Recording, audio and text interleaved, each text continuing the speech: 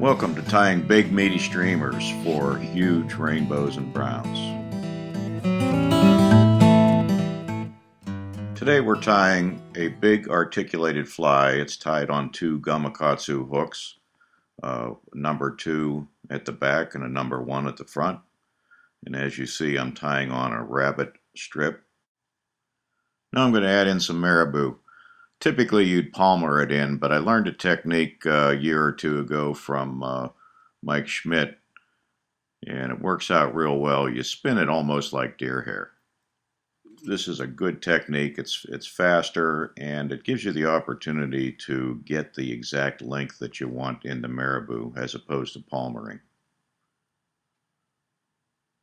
Add a little bit of flash. The purple and black I like. It goes well.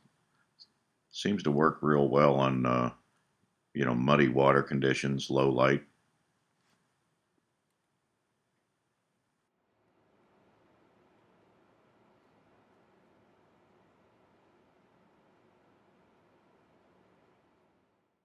Gonna add in a little bit of schlappen.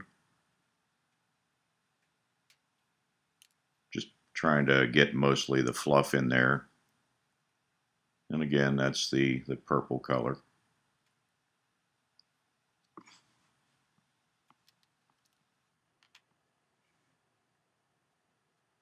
Gonna put another tuft of marabou.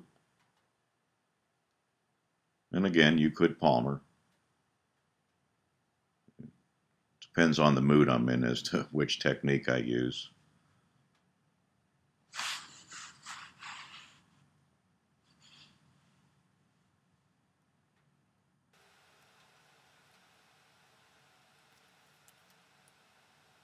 Tied in another schlappen feather.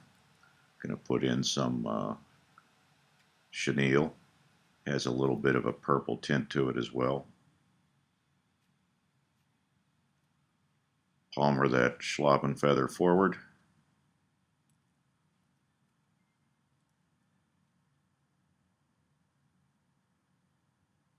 Now I'm going to add some Arctic fox fur. I really like this stuff.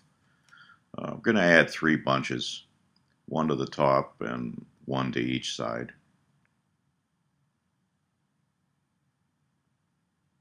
One thing you could do is tie it in by the butts with the tips forward and then pull it back, but that may leave it a little bit too bulky.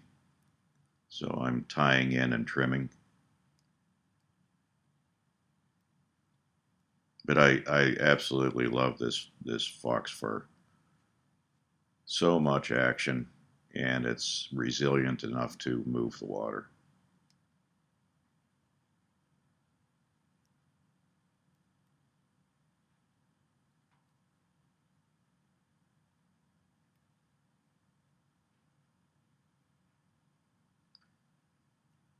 Whip finish.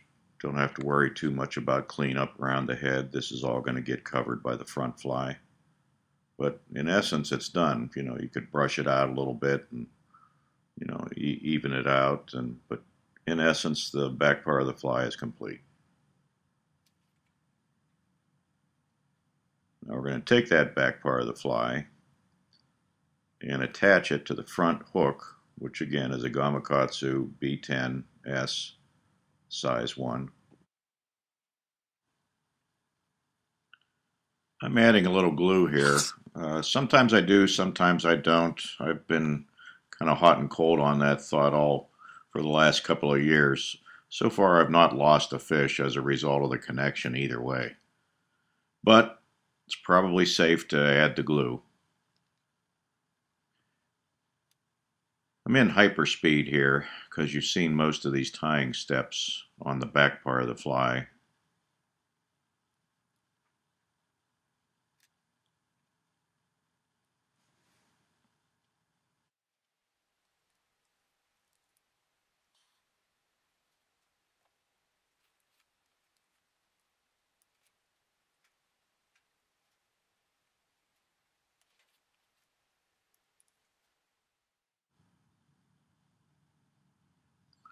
Okay, now we're going to add the collar using Senyo laser dub.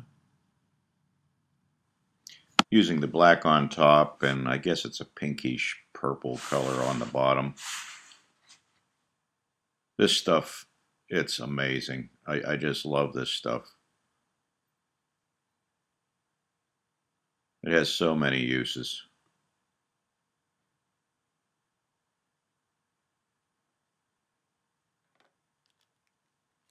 Now we're getting ready for the head. It's a fish skull head.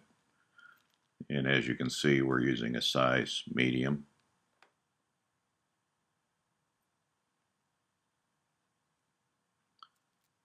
Just do a real quick fit. Add some glue. Whip finish into the glue. Slide that head up into the glue. Put a thread dam at the eye of the hook. Little whip finish. Better put a couple in.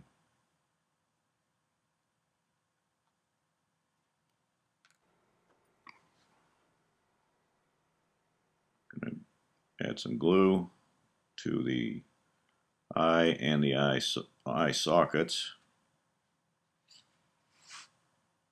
Then we're going to add the eyeballs. Normally I would have had this done, but I wanted to show you the steps. What I do is I'll do all of my heads, put all the eyes on the heads ahead of time. If I'm tying 30 of these flies, I'd have 30 heads completed with the eyes.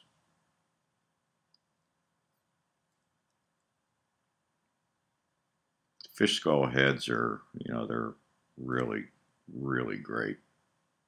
I like those sculpin helmets as well.